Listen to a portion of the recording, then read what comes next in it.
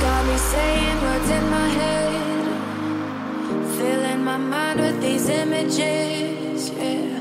And it's a way. What's up, guys? It's the Bourbon Hunter. You know what time it is. We're getting ready to go bourbon hunting. I got my buddy Zach here today. What are you looking for? Some E.H. Taylor single barrel. All right, let's go get them. See you there.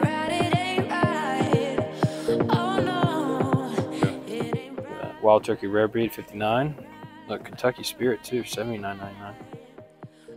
What's the Ezra Brooks South Carolina State pick right here for $49.99. Ezra Brooks Cast Strength. There we go, single barrel. Check that out. What you looking at, Zach? right here? Is that Larceny barrel proof? Ooh, You know, 6.9. Dang, Now, was dude. the kind that I like, was it the Charlie or the Bravo? I've had all of them, the A, Okay. B, and C, and the C is the later in the year release. What's the one we tried at your parents' house? All of us? B522. Okay, so it was Bravo. Okay. Yeah, and this one's C921, which is from 2021, I believe. Four Roses single barrel, Ben Holiday. Why do I feel like this is sought after? This Ben Holiday bottled in bond right here. Look at that. That's a great price for Peerless right there. I'm not $69.99. Dude, that's a great price. I've seen that bottle for $100. Foolproof. Best in the business when Let's go. Let's go. So this is, I've this, been similar to I've been looking for this. Let's go. Palmetto whiskey. Yep, I saw that in a store in Charleston and don't necessarily know a whole lot about it. Some people said they did not like the Oak and Eden, and then some people said that they did because it's got that wooden spire in it. This is a 4-grain spire. So Drew picked up a bottle of this, but this is what you should.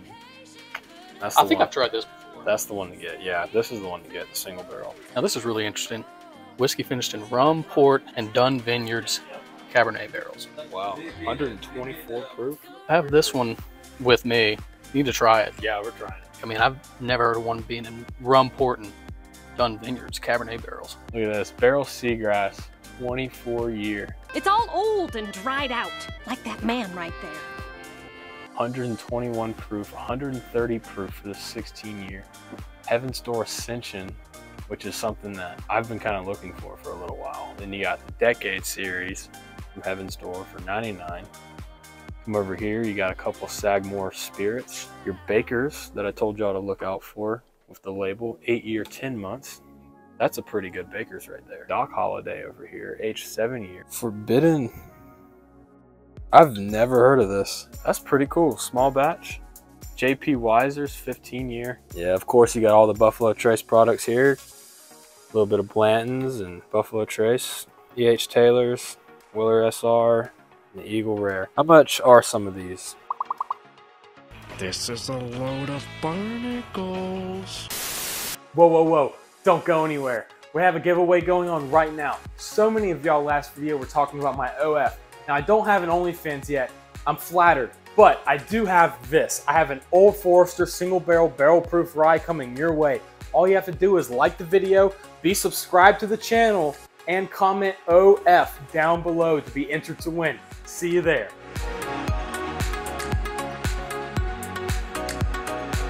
First thing we see when we walk in is Sazerac Rye, Weller, and Buffalo Trace.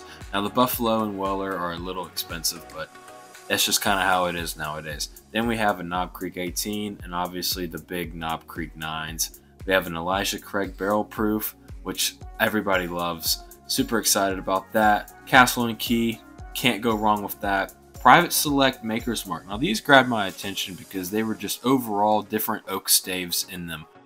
As well as the next thing that we saw was super interesting, made by Orphan Barrel. It was called Scarlet Shade. Really drew my attention. A 14-year-old rye from Orphan Barrel. I don't know how much better you can get from that, but it was at MSRP at $200. Now check this out. Okay, we have their display shelf for all of their allocations. Now the way this actually works is that it is a point system within their store that actually corresponds with the amount of bottles that you can get. So the highest points rewards are allocated to the top shelf, and then the lowest section are any time to where you can buy. This High West Prisoner Share is by far the top of my in search of list. Super excited to see that in person, but I'll never be able to get it. because I don't typically travel to the store very often, and there's a good reason for that. Even though they have some really cool Old Soul store picks and the Stellum Rye that looks great, but not necessarily interested in that. Have you seen these Blue Notes in South Carolina? Just letting you know, you should check them out. Not from this store, but maybe from a different store. You got a little Booker here and also some Booker's Apprentice Batch. You got your Heaven's Door 10 year, and of course, all of the other good stuff. The Stranahans, which I've been interested in, and the Barrell. But the reason because I really think that the store owner is a complete and utter jackass.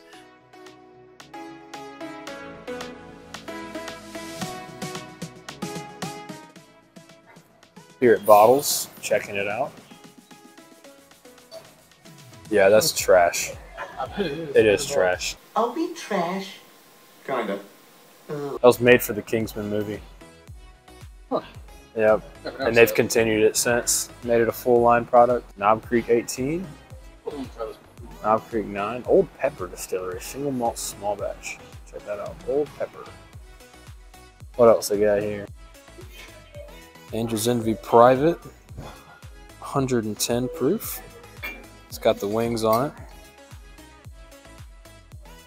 Private barrel from Bottles. Barrel proof. 127. Check that out.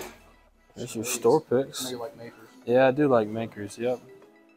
Some of their store picks here, 120 proof. Knob Creek, always a good thing to grab here. The Firefly store picks are my favorite. I do like these a lot. Even though they're smaller, they are good. Zara Brooks, Yellowstone. See, this is 115 proof. And the other one was 102 down in Charleston. Is Yellowstone any good? So I've had a couple store picks, and they're not my favorite, but I also don't think they're bad.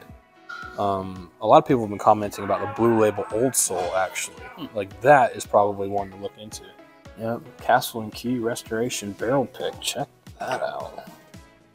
That is nice. Single barrel. I like the look of that bottle, too. That's a fancy looking bottle. Single barrel. 115 proof.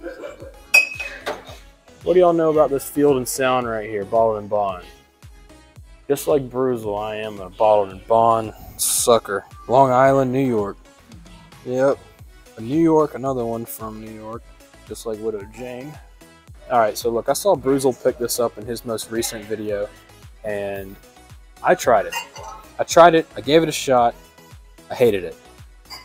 Now, that might be controversial to some of you, but I did not enjoy Cooper's Crap 100 proof.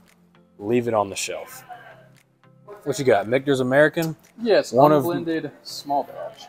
One of my favorite from their lineup, by far. Is this just the regular Michter's American, or is this different?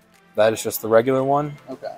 But it is my favorite out of their entire lineup. They're all small batches, but the rye is actually a single barrel. That'd be a pretty good price. Yeah. That is a good price for it. I agree. Yep. If you're getting a bottle today, I would say that's a good one to grab. Yeah. You got some of the Templeton Ryes. You got the 10 year as well. Everybody was very controversial about this stuff last time in the other video, so I don't know if that's worth the price though. So Uncle Nearest Rye for $93. I can't believe that it's that expensive in Greenville, but for $50 in Charleston, you could pick this bottle up right here. That's outrageous. That's outrageous. Bill allocation shelf. Look at that. Barrel Seagrass. Are those just aged longer than the? I don't know what makes these so expensive. I really don't. They didn't look much different from the bottles at the other store. I don't know why this is in there. You disgust me. Rebel 10, 105. That's not a bad price for a Rebel product. The Isaac Bowman, also not really sure why that's in there. I guess they don't have other stuff to put in this shelf. That's what it looks like.